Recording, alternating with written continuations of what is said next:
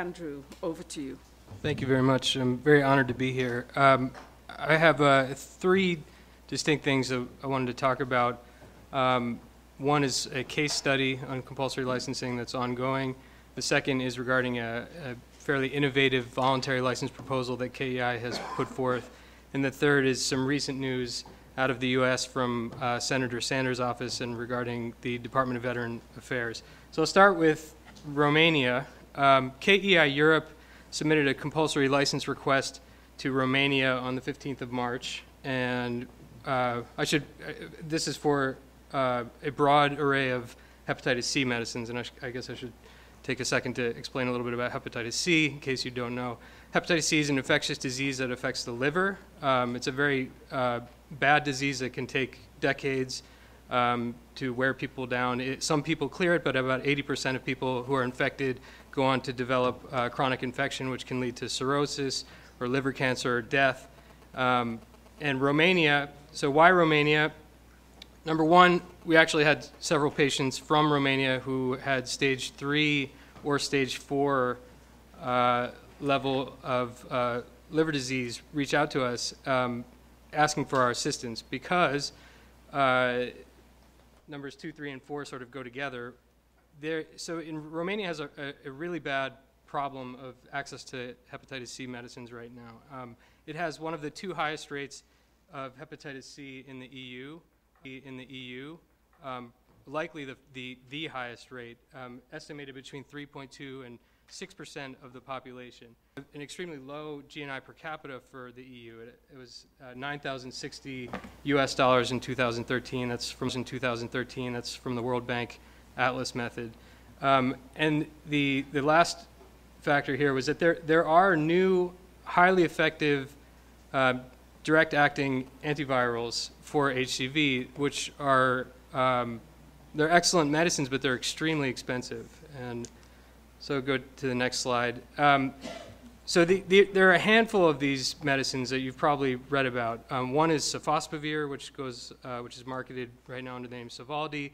Another is a combination medicine of sofosbuvir and ladipasvir under the name Harvoni. There's a pipeline drug called GS5816 right now. There's decladisvir. There's a combination pack that AbbVie puts out marketed under the name Viacure pack that is dasabavir, ombidisvir, paritaprevir, and ritonavir, and then cimeprevir. So these medicines are all very successful at fighting hepatitis C. They're often above 90% success rates. Some of them are close to 100%. They're all effective against genotype 1. There are 6 genotypes for hepatitis C. In Romania, 99% of the population that has hepatitis C is genotype 1. So they would all work in Romania.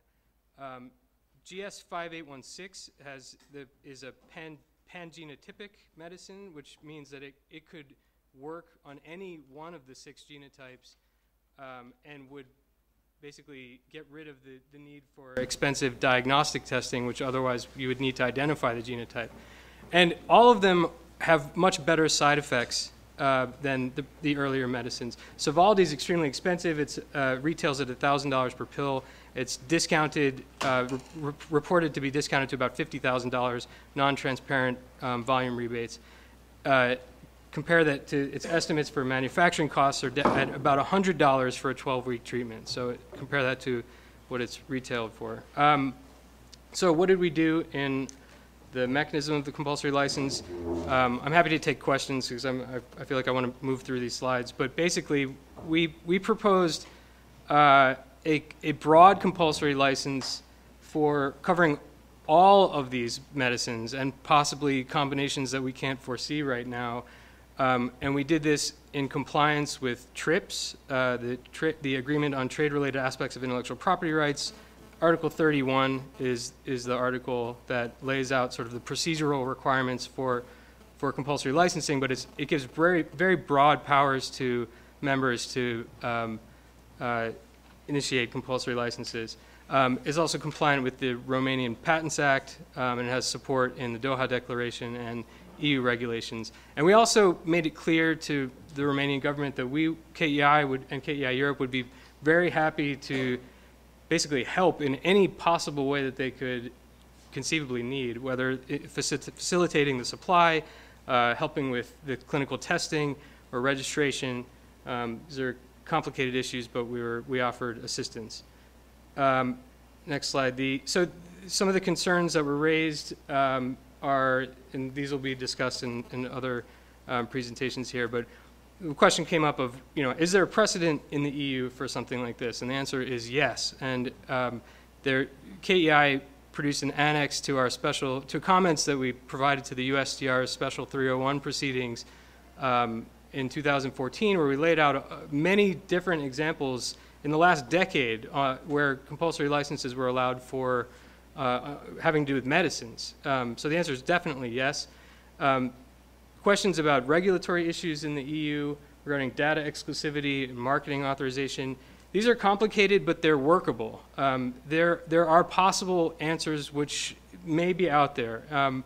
And there's an EU regulation which basically allows for a workaround on data exclusivity in cases where you're exporting the generic medicine, and it may be that could provide some sort of precedent for the situation in Romania, like in Romania, where it's not for the export of a generic, but it may be some sort of precedent there. There's also laws in Romania which allow for avoiding marketing authorization for cases of special needs, which that law had been used within the last 10 years on tuberculosis medicines. Its implementation, the order, would not be helpful in this case, but the law could be implemented with a different order, which could be helpful. And then there are practical concerns about logistics, and these are very workable and getting more workable by the day almost. Within 2 days of leaving my trip to Bucharest at the end of March, the WHO announced that it was going to be initiating its pre-qualification program for sofosbuvir, it's basically the WHO's way of making this whole process a lot easier. It's sort of a stamp of approval in a sense. We know that there are generic manufacturers of sofosbuvir. Some of them are very reputable. So the questions about supply and quality, I think they would be easily addressed. So I want to shift. I'm happy to take questions about that afterward, but I want to move on.